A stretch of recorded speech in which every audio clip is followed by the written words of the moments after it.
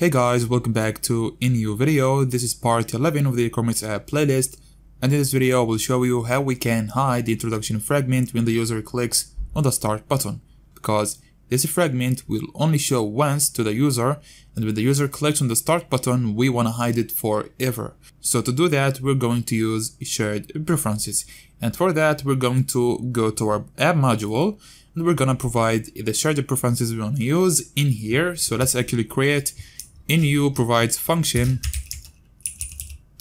and there's no need to provide singleton with this because we're only gonna use it in the introduction fragment. And now let's write the provider function and call this function provide introduction shared preferences. So function, and we're going to use the context, and we can get the context using the application class in the provides function, and we will pass it inside the arguments.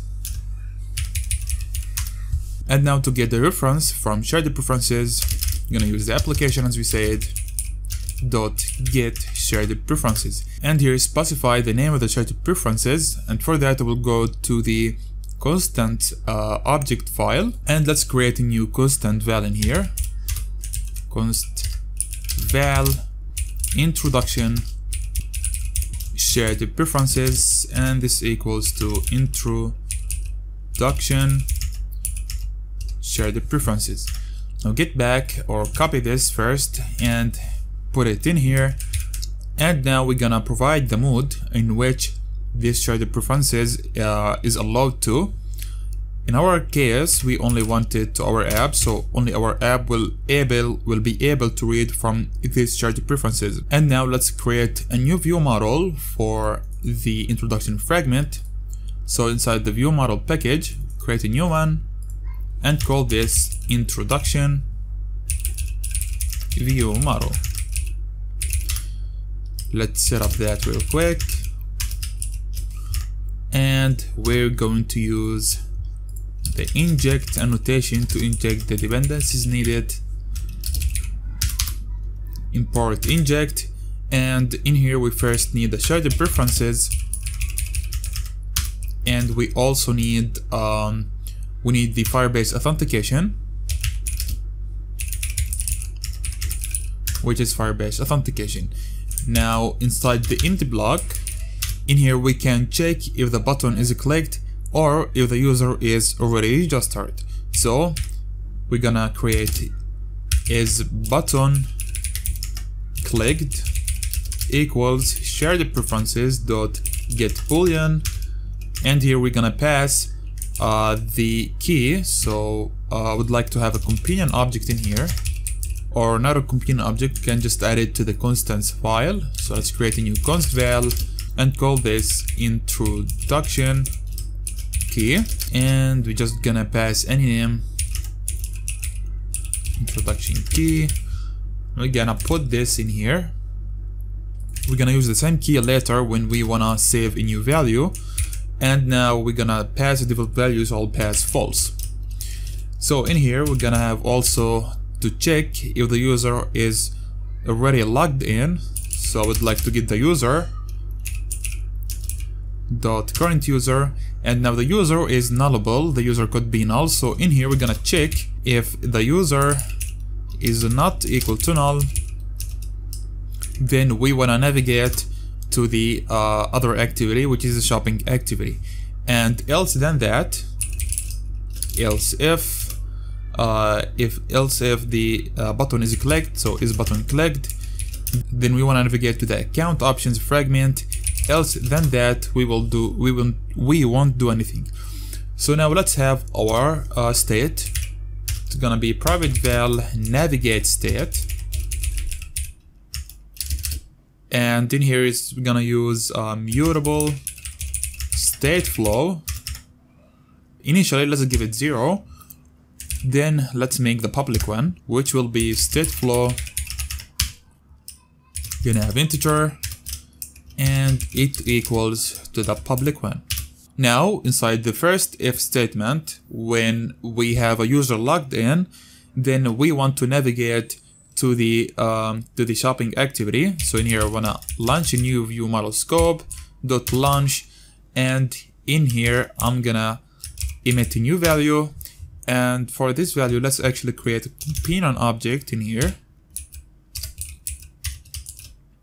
So inside this companion object we're gonna have const val shopping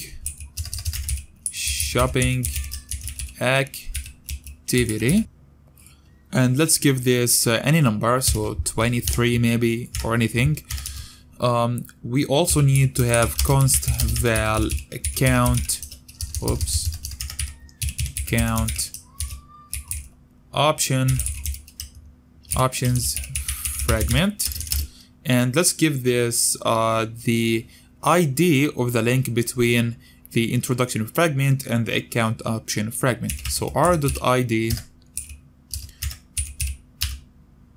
for the r dot action introduction fragment to account option fragment. And now inside the emit block, inside the emit function, sorry, we're gonna emit shopping activity, and if the button is clicked, then we want to navigate to the account option fragment. So we're gonna launch, or we're gonna just copy this and change the emit to account options fragment. Else we actually won't do anything, so we'll just type unit in here. Now one more function in this view model, which is the one that's gonna change the value inside this shared preferences. So function start button click, which is the button that's shown in the introduction fragment. So in this function we only gonna use the shared preferences to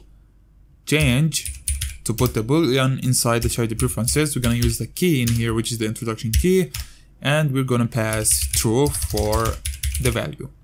Then we're gonna call apply to do that. Now we're finished with this view model. Let's actually go to the introduction fragment, and first of all we want to have a reference to our view model. So private val view model equals or by view models, this one, and here we're gonna pass the introduction view model. We're gonna get it to this fragment, and inside here we're gonna have a creating scope, life cycle scope dot launch when started, and now we're gonna collect the navigate state dot collect,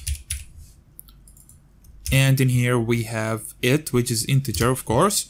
Now we're gonna have when block, and we're gonna check it.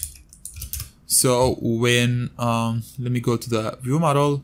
So when it equals to shopping activity, we will navigate to the shopping activity, and when the when it equals the account option fragment, then we will navigate. Let's actually check when it is shopping activity, then we will just navigate, we will start a new activity.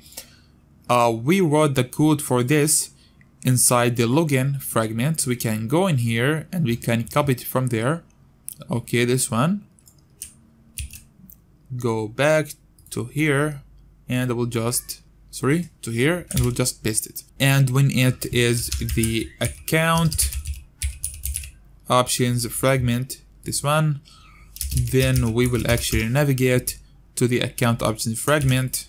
So I'm gonna copy this line from here, paste it down below, and when or we can actually remove this ID and just give it because it is the same ID of this. Okay, now else than that we will actually do nothing. We will stay inside the introduction fragment. And now one last thing is to change the value inside the shared preferences whenever the user clicks on a start. So let's use the view model dot start button click whenever we click, or whenever the user clicks on a start. Okay, now one thing we don't need to forget is to add the Android entry point to this fragment in case you don't have it, so add it in here. We also need to add it inside the view model. We need to add the health view model annotation, and now you can launch the app. Let's see that. Okay, now the app is launched. Let's click on start. Let's log in inside the account. So here's the email and here's the password. Click on login.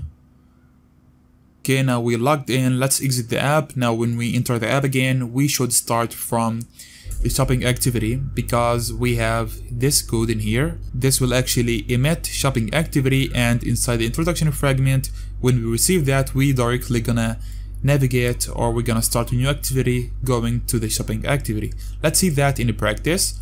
So let's open the app again, and as you can see, we saw actually the introduction fragment for a little bit of time, then we directly navigated to the shopping activity. Now if we click back, we exit the app, and that's exactly the behavior that we want. Now let's actually delete the app and let's launch it or install it again. We also want to check that we can navigate to the account option in Fragment when we click on start. So let's click on start. Let's actually close this and let's open the app again, client YouTube. And as you can see, we started from the account options fragment, and that's actually it for this video. So if you like this video, don't forget to support me by liking it and subscribing to my channel, and you can also turn on the notification bell to receive every new video I post in my channel. And you can also follow me on my Instagram page. The link is in the description. Thank you so much for watching. Hope you have a great day. Catch you in the next video.